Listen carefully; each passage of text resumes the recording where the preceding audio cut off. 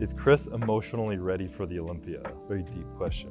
I am very emotionally ready for this year's Olympia. I had a really non-emotionally ready beginning of prep, and therefore it put me into the mindset for the last 10 weeks just to get myself ready and to focus and to slow down and to stop stressing about all the other outside stuff in my life and to understand how short this journey is and just to really enjoy every moment of it. And I feel really locked into that spot right now.